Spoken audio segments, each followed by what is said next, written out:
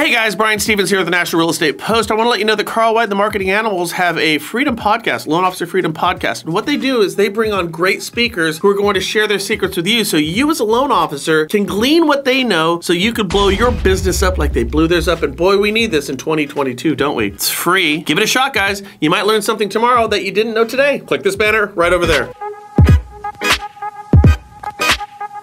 Now on with the show. Movement Mortgage put 165 to 170 folks on the chopping block. These would be underwriters, dock drawers, closers, you know, the standard fare for these type of shrinking markets. Shrinking markets, I think the industry knows this, its nomenclature is margin compression. Quote, South Carolina-based Movement Mortgage laid off around 170 employees in March, another case of a top 25 mortgage lender paring back its workforce due to a more challenging origination landscape. This has been in the works for quite some time. There's an article from back in February where the Charlotte Observer already knew Movement was staring down the barrel of layoffs as they quietly laid off staff for a certain type of loan. Now, from the article, starting Monday, such borrowers will continue to receive upfront underwriting, but Movement will wait to process a loan until applicants have found a property. This is what the company said. The change eliminates additional and often unnecessary work for borrowers and Movement operations staff, according to Movement Mortgage. All right, I get it. So what was vital before is now, I guess, unnecessary. All that pesky processing, it's unnecessary now. Didn't need to do it in the first place. Anyways, so the writing's been on the wall for quite a while with these guys. So now Movement joins the ranks of Better.com, Interactive Mortgage, Freedom Mortgage, PennyMac, USA, Interfirst, and so many more that didn't even garner headlines. They've all begun lopping off domes of their support staff. That means service starts to go down, doesn't it? No doubt the PR machines are already in full force saying how much they appreciate the hard work and the dedication and yada, yada, yada, yada, yada. Get the hell out of here. There's the door. You've made Canada Channel what it is today.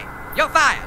If you really care, let's get rid of the PR machine. If you really care, why wouldn't you help some of that staff that you're laying off find gainful employment with other mortgage companies? Because the cycle of ramp up only to get laid off is as routine as an aging Madonna getting entirely unnecessary plastic surgery.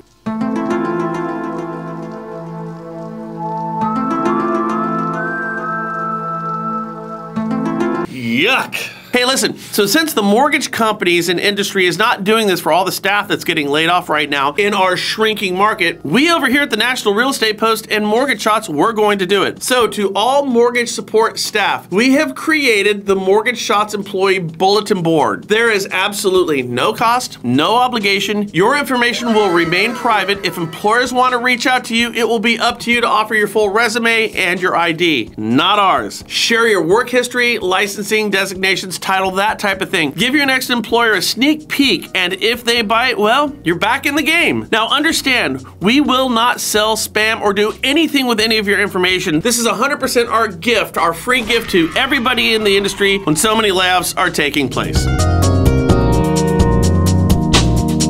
So we just spoke on yesterday's show about how the Fed stated it was going to aggressively reduce their balance sheet. That means rates are going to go up. We also told you how the Fed chief said that she was going to raise short-term rates more aggressively than she previously stated, which is also going to have rates going up. So why is the Fed reducing their balance sheet? Well, to pull some of that $7.75 trillion off their balance sheet and take some of that money out of the economy to try to get our 70-year high runaway train inflation under control. Now, the problem is rates are going to go up and our new close friend, the recession, is now poised to be much more forceful and demonstrative than we had thought before as a result of what the Fed is doing. So that's nice. When you look at the actions of our government right now as it pertains to mortgage rates, it's like we have an all-out assault to ensure that rates are going to go up higher and faster than anybody ever thought possible.